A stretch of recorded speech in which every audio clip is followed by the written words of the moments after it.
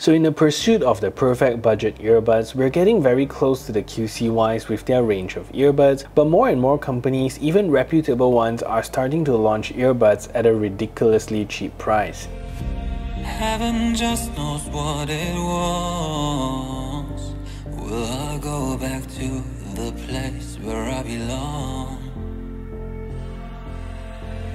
Everyone could break my heart, but I try my best to not fall apart. Today we're taking a look at two of Lenovo's budget range of earbuds to see if this big brand can produce something good at a budget price point. Welcome to a review of the Lenovo LP1 and XT90. Hello, my name is Sean and welcome back to my channel. If you're new to my channel, I do a lot of tech reviews as well as unboxing, and if that is something that interests you, do consider subscribing to the channel, leave a thumbs up on this video, as well as share this video to all your friends around. And with that said, let's get on with the review of the Lenovo LP1 and XT90.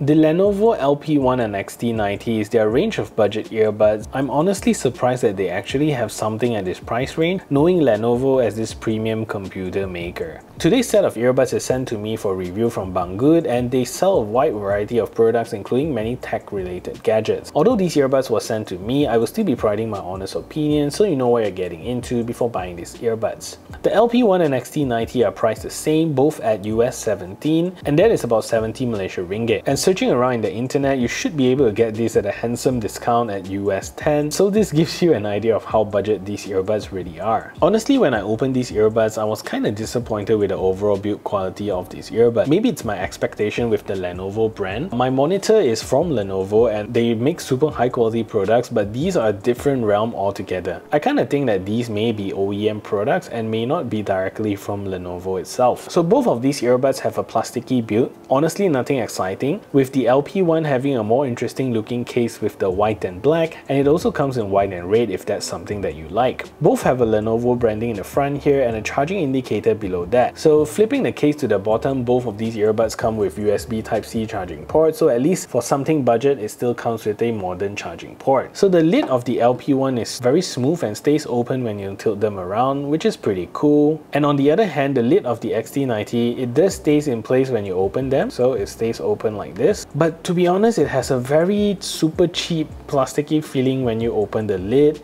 and it just doesn't feel very nice. And inside, both of these earbuds are your typical in-ear style earbuds and have very funky shapes for an earbuds. So the LP1 is shaped in a way that it slots into your ear very snugly, which is a good sign of a comfy earbuds, but if you look at the shape of it, it's a little bit odd, but it does point directly into your ear canals, which is really nice. And the rest of it, the stem of the LP1 is pretty basic, round with a microphone on the stem, and the tip is an oddly shaped in-ear style earbuds. And the XT90's tip has the shape of the AirPods Pro, and the stem itself has the rounded shape on the front with a very flat side. And the material of the XT90 is really not the fanciest and new out of the box. It does kind of look scratchy and looks old and frankly nothing special. Both of these earbuds gives you about 3 hours of continuous playback time, but the case of the XT90 is bigger and gives you about total 20 hours of total playback time compared to the 12 hours of the LP1. Both of these earbuds take about 1.5 hours to fully charge. For something at this price point, we're getting basic stuff in 2020, and at least we're not getting older Bluetooth versions. So both of these earbuds come with Bluetooth 5.0 and supports both the AAC as well as SBC audio codec. The LP1 is rated with an IPX4 water resistant rating, and the XT90 is rated to have an IP54 rating. So from a water resistant standpoint, both of these are the same, but the XT90 somehow is rated to be more dust proof. So both of these earbuds should withstand sweat, water splashes, and getting caught under the rain shouldn't be much of a problem for both of these earbuds. Both of these earbuds supports independent use and supports mono and stereo mode. They may not be as seamless as some of the modern earbuds we've tested, but at least they support connectivity on both earbuds, which is pretty decent for 2020 budget earbuds. Lastly, both of these earbuds do not support multi-point connectivity, but you can connect them to multiple devices, but not at the same time.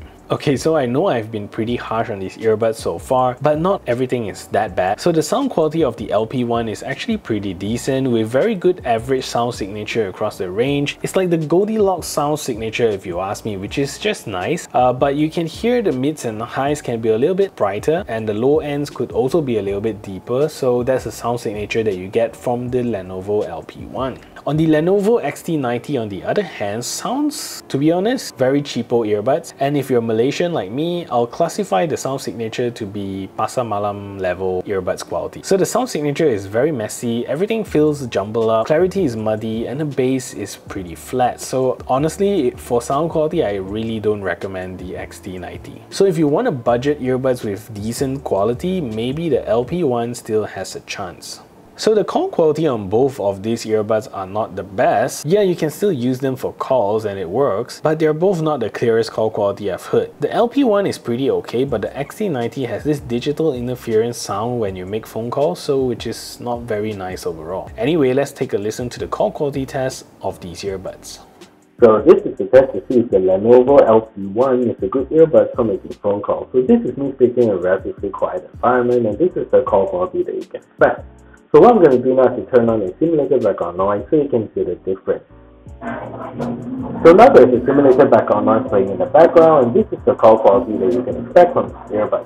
So this is the test to see if the Lenovo XT90 is a good earbud for making phone calls. So this is me speaking in a relatively quiet environment, and this is the call quality that you can expect. So what I'm going to do now is to turn on a simulated background noise so you can hear the difference. So now there's a simulated background noise playing in the background, and this is the call quality that you can expect from these earbuds. So what do you think of the call quality? Let me know in the comment section down below. So these earbuds seems to be fitted with maybe an earlier Bluetooth 5.0 chipset, because I do notice a tiny bit of delay when watching videos both on YouTube and Netflix. For gaming, I think it becomes more obvious when you can see both struggling to keep up with latency in game. Anyway, let's take a look at the latency performance of these earbuds.